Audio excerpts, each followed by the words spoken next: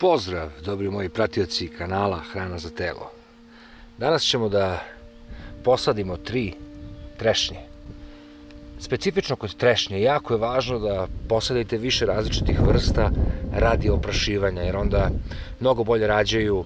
Ja sam uzeo Reginu, borlat koji je već posađen, čuvena kordija koju sam posadio ovde.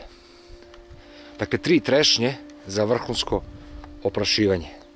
Kada počnete da čitate sve ono što vam savjetuju vrhunski stručnjaci, sve je to jako lepo u praksi, međutim, malo čujemo ove godine nije rodilo ovo, ove godine nije rodilo ono. Dakle, što kaže jedna moja stara baka, sada već pokojna u selu, ne može ukrast od Boga. Dakle, ako Bog odluči da ove godine nisu idealni uslovi za biljke, džaba sav trud, džaba sva nauka.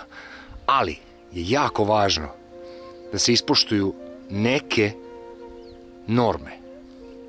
Danas ćemo upravo o tome da govorimo. Prva stvar o kojoj treba voditi računa je odabir lokacije gde posaditi naše trešnje ili drvo voća. To činite na način, naravno, prvo što živite u vašoj sredini gde živite, znate koji su delovi vašeg placa izloženi više vetru ili manje vetru, jer drvo trešnje i u principu drvo voća ne voli jake udare vetra. Dakle, treba naći lokaciju koja je dovoljno zaklonjena, a opet jako osunčana sa severne strane. Ako se nalazite na severnoj hemisferi, treba posaditi vaše drveće voće, jer samo tako ono se nikada neće nalaziti u senci i neće ga zaklanjati ništa. Drvo voća, pre svega trešnje, treba da ima dovoljnu udaljenost. Dovoljno je oko nekih 5 metara od jedne do druge biljke, pa skroz tamo do treće.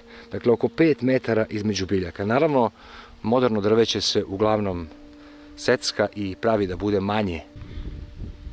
E sad, kako ide sam proces sadnje, sadnice, trešnje i bilo kog voća u principu? Dakle, plan je da napravimo jednu široku rupu. Zašto široku rupu? Jer ovdje je reč o mladoj sadnici.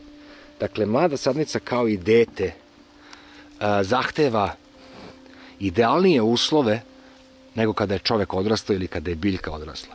Zato je u interesu da što više joj pomognemo u tim prvim stadijumima rasta, na način da joj prilično lepo napravimo njenu novu prirodnu zemljanu saksiju. Smatra se da trešnja voli duboko rastresito tlo. Međutim, kad malo bolje razmislite, koja biljka ne voli duboko i rastresito hranljivo tlo, zar ne? Bitna je pažnja, bitno je posvećivanje vremena, dok je biljka mlada. Ako se posveti dovoljno vremena kada je biljka mlada, ta biljka ne može da ne uspe. Rupa treba da bude široka onoliko koliko vas ne mrzi da kopate, ali nikako ne sme da bude mala. Svo korenje koje se nalazi okolo same biljke, tačnije okolo same rupe koje se nalazi, bi bilo poželjno ukloniti, da ne bi smetala mladoj biljci. Kao što vidite, ja kopam jednu ovu meru, standardnu, i idem posle malo dublje, ali samo da bih usitnio zemlju. Vidjet ćete tačno kako. Kao što vidite, ovdje je zemlja fantastična. To je iz prostog razloga jer je neko posadio drvo iznad, ili vam ovaj stari dud. To vam govori koliko je drvo važno i koliko je drvo zapravo suština plodne zemlje. Gde se nalazi dud ili drvo, tu se nalazi mnogo divljih kupina, zar ne? Sve je previše raslo. Gde nema drveta, na onom brdu golom, šta se dešava? Ništa. Priroda je mrtva. Ako sadite na ovakvoj blagoj izglednici kao ja, ostavljate zemlju gore da bi mogli lakše da je svučete nakon završetka. Slobodno idite široko koliko god možete, kako bi napravili što bolji krevet za naše voće. Dakle, uklanjajte sve što bi mu smetalo da se lakše razvija. Dobra strana drveta je u tome što drvo nastavlja da daje plodove narednih 50 godina. Jedna od stvari i jedna od tehnika koju želim da vam pokažem, koja je jako korisna. Dakle, zabodite u stranu, možete u 3 nivoa, ka dnu, ka sredini i ka gore. Primjer, idemo prvo ka sredini. I blago podignite zemlju, rastresite je, dajte korenu mogućnost da lakše raste u budućnosti. Ovdje je zemlja zaista kvalitetna, pa nema mnogo muke. Širina rupe je dovoljna. Ovo je skoro, ako je ova stranica metra, ovo je neka elipsa. Dakle, neka ima skoro približno metar u prečniku. Na kraju u glini možete slobodno da malo odradite podizanje, kiseoniziranje tla. Mislim da je to najvažnije. Tlo će se na kraju sleći, ali će mu značiti definitivno malo vazduha. Sljedeća stavka je skidanje zaštitnog omotača koji služi da sadnice ne ostanu bez vode. Tu budite malo pažljiviji, jer ako ne povučete celom dužinom najlon, možete doći do onog problema da jednostavno u jednom delu imate debeo sloj najlona, a u drugom nemate ništa. Tako da tu budite, evo vidite, tu gde počinje problem, tu mora da se reši, da se najlon dobro otvori celom dužinom, kako ne bi došli u problem.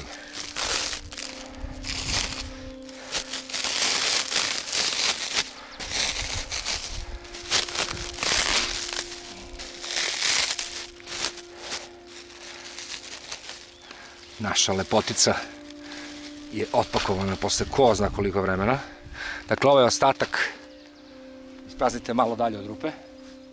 Dovoljno je da se ovako očisti tu gde se nalazi velika količina, da se malo rastrese koren i biljka se postavlja isto ovako kao što ste ih dobili. Dakle, nikakvo guranje. Naravno, potrudite se da ispod biljke takođe bude mekano humusno tlo.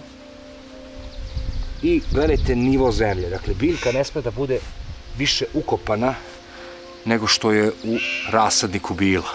Dakle, tu gde je trag vlage, taj trag će biti i naš vrh. To je okvirno tu. Uzimate ovu crnicu sa površine zemlje, sve što možete da uzmete na brzinu, ovako odokativno. Znači, najkvalitetniji deo tla bi trebalo dati oko samog korena, jer organsko hranjivo je takođe jako važno, ali ponavljam, nije dovoljno, vidjet ćete na kraju kako ćemo nahraniti našu biljku. Dakle, potrudite se da odradite ovaj proces što je moguće smirenije, sa strpljenjem, jer je zaista sadimo nešto što treba traje 50 godina i ovih 5 minuta gore dole je zaista nevažna stvar u odnosu na ono što ćemo u budućnosti brati sa ove stabljike. Vidite, kad se koren dovoljno učvrsti, treba obratiti pažnju na to da li biljka stoji pravo. Ova biljka srećom stoji pravo, možda bi je malo pomerio u gore. I kada napravite pravi položaj biljke, bilo bi dobro da koren dobro ojačate i da to nabijete koliko god možete. I naravno upamtite, ne preko traga vlage. Sljedeća stvar koju radimo je đubrenje. I dodajemo sveže stajsko đubrivo. Sveže stajsko đubrivo je idealno za drvo voća, jer još uvijek nije potpuno dogorelo i otpustaće lagano nutritijente kako bude dolazila vlaga, kiša ili šta god. Tako da će duže vremena da snabdeva našu biljku hranljivima. Naravno, zato smo i odvojili ovu kupu, upravo zbog toga da đubre koje je sveže, stajsko đubrivo, ne dodiruje sam koren biljke. Dakle, ova kupa mu je kao neki zaštitnik da ga đubrivo ne sprši. Dakle, napravite samo fin krug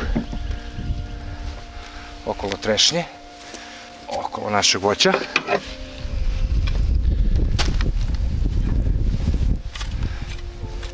Nakon toga prosto samo vratite zemlju, ili raspasti, dekompostirati i davati biljci azot. Dakle, ne sme da bude u samu biljku. Ako vam se svideo ovaj video, podržite kanal pritiskom na dugme prati, podelite video sa prijateljima i rodbinom, pritisnite zvonce i u padajućem meniju izaberite sve, kako ne bi propustili sljedeću objavu. Hvala vam na pažnji i vidimo se uskoro.